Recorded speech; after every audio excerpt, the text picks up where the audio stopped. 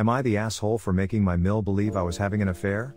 I, 27F, and my husband, 26 meters, are big gaming addicts. Our parents hate that we played games, and we have got in multiple fights as children and adults over our hobby. It is a sore subject in our family, and we have opted to lie and say we are outside if anyone asks what we are doing. We both work from home, and right after work we proceed to play games until midnight.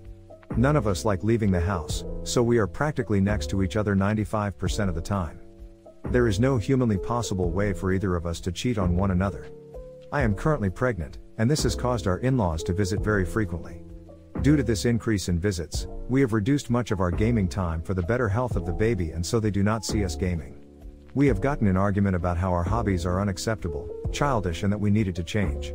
Sundays are known to everyone as the unavailable day. We always say we are on date or something, but in reality we are at home getting our weekly gaming quota covered. My husband went to a gaming cafe with friends vising, and I stayed home last Sunday. Mill decided later to call me in the middle of a match, and I suppose I was acting very suspicious because I wanted to end the conversation ASAP.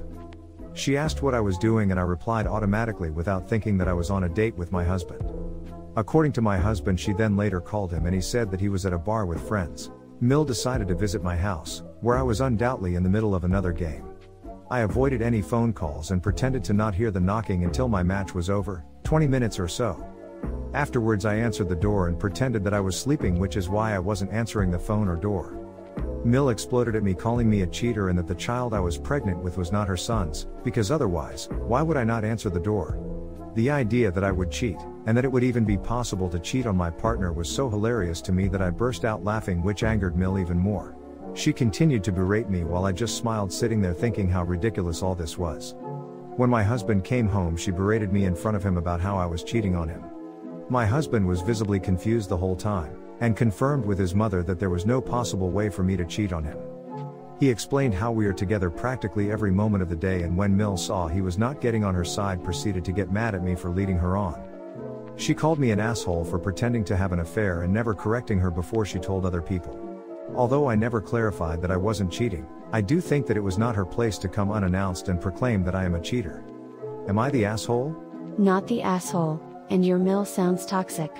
Your gaming is your business. You both need to tell your parents that it's not their business, and to keep their opinions on your gaming to themselves. And enforce it. If they start in on you for it on the phone, hang up. If they start when you're at their house, leave. If at your house, tell them to leave. You are adults. Stop letting this damn woman through your front door. Not the asshole, of course. Info, you do realize there is no law says you have to ever speak to this dreadful woman ever again, right? Not the asshole. Why does your Mill think she has a right to come to your home unannounced and uninvited? It sounds like y'all need to lay down firm boundaries before baby arrives, or she is going to be all up in your business. I recommend starting her on limited contact and a strict information diet.